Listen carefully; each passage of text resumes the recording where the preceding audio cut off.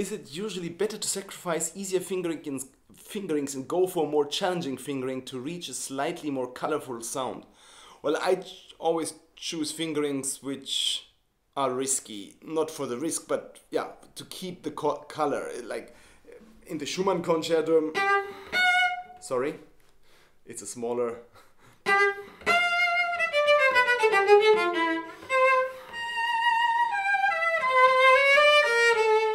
I like to stay on one string. I mean, some people, I don't know what the fingering would be over the strings, but I don't like the loss in quality on the D string. So yes, I think for me, it's worth sacrificing, but depends on how you feel. If it makes you too nervous and if you get scared, then I wouldn't do it. Just for the sake of it. For professionals, I would encourage to play it on one string unless you fall apart. I mean, if you take all these difficult fingerings and at the end you feel so afraid and unfree, that's silly. So then take the security fingering. What's better, the sound or the security? So to 80-90% I try to go for the same color, and sometimes 1 out of 10 out of 100 I might choose the safer fingering. I cannot come up with any example now, but I did the other day. I remember there I thought, why am I doing that? It's really not worth it. It will be much more audible if I miss that passage than if I stay on the A string. But for example, in the Brahms Sonata, I don't know if you saw that, it's the first time I changed the fingering. I always used the fingering my teacher gave me because I learned it when I was 17. And now it was the first time I played. So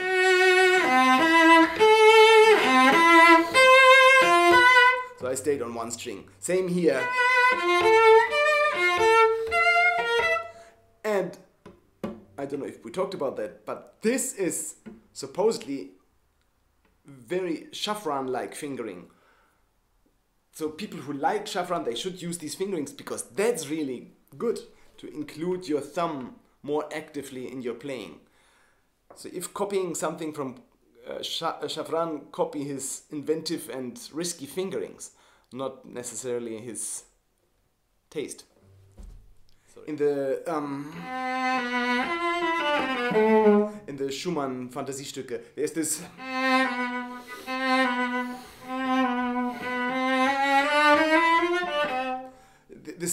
this passage, you remember? And if we use that fingering,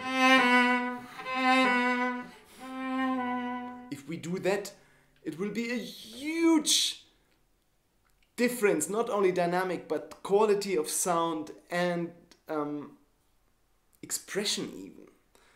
So if we choose to go for the different color, we have to make sure that the quality stays the same.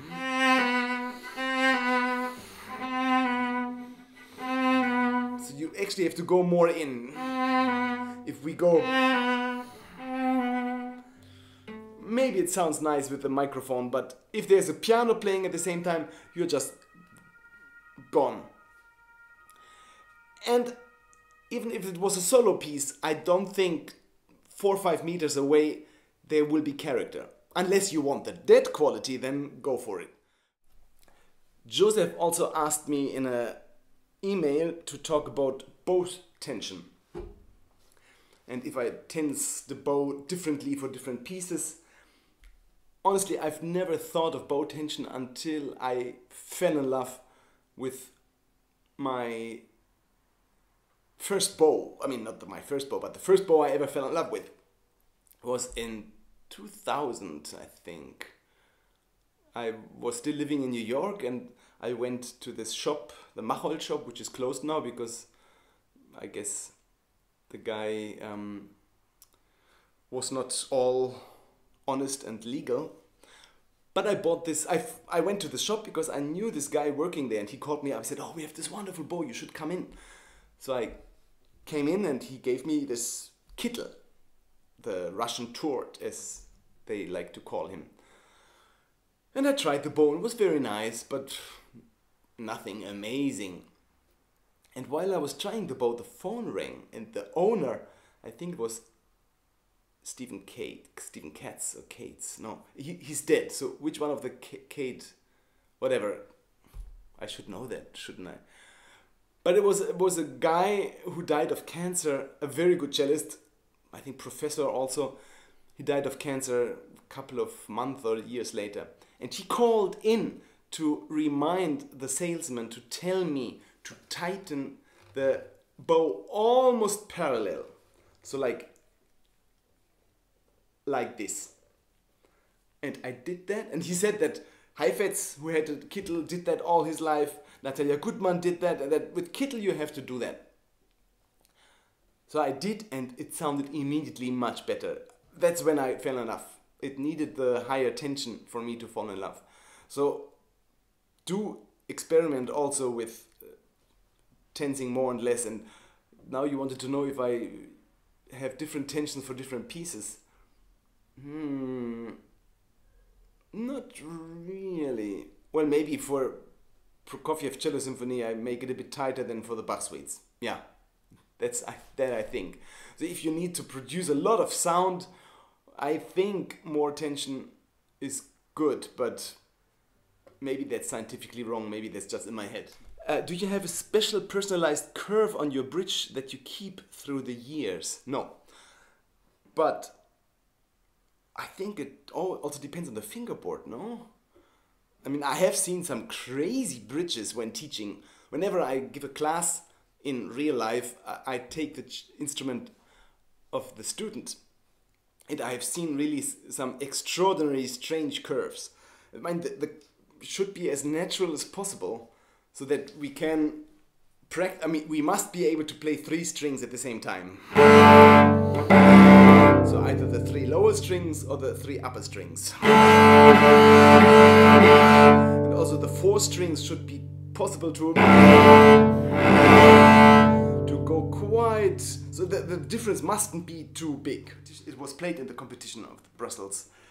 After the competition, the cello had some damage, so they had to repair it. And the owner knew that I prefer French bridges, so he had the repairer put a French bridge on, but didn't change the setup. And the setup didn't work. Now I asked for the Belgian bridge back, just the original bridge, which made the cello sound great. So if a cello sounds great, I'm not against Belgian bridges in general. We put it on yesterday and the cello sounds much better.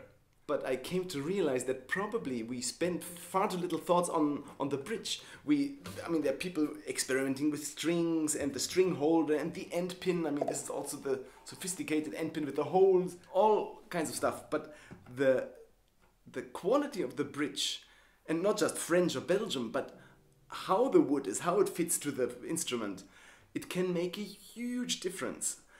So I encourage everybody who has problems with the cello to try to find a luthier who might be willing to experiment a little. I mean, a new bridge is expensive.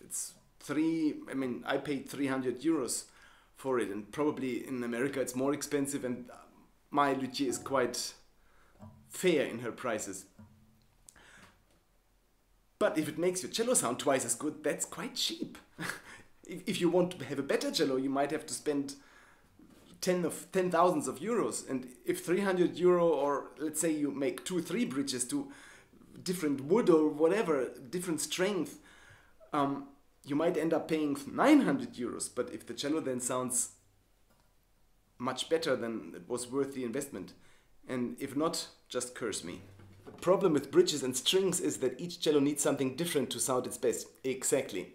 So while I'm not a great fan of experimenting and try to find the problems in myself, it might be sometimes worth going through the hassle to try to experiment with a bridge, because there is no general rule. But if you find somebody who's talented with that, for example, my luthier, she says that those Belgian bridges, you would use mainly for instruments which are very dark, and you use the Belgian bridge to lighten up. It goes a little bit against the overall quality of the cello and becomes just very bright. So if you like very bright and if you don't mind the lower strings not sounding so great, then take a Belgian bridge. But I would always first try with a French bridge. But the wood has to be top quality. She showed me, my luthier showed me a catalog with different categories of bridges. Good quality, super quality, and whatever, miraculous quality. I would always go for the very miraculous, even if it's 50 euros more, because it makes a big difference. And I mean, even if you have a bad cello, let's say worth 1,000 euros, what does a difference of 50 make? I mean, you might as well pay for the really good bridge with the valuable wood and the, I don't know anything about wood, but she could tell what is a good wood and what not. So somebody with experience, you would use a good bridge and, I mean, a good wood for your bridge.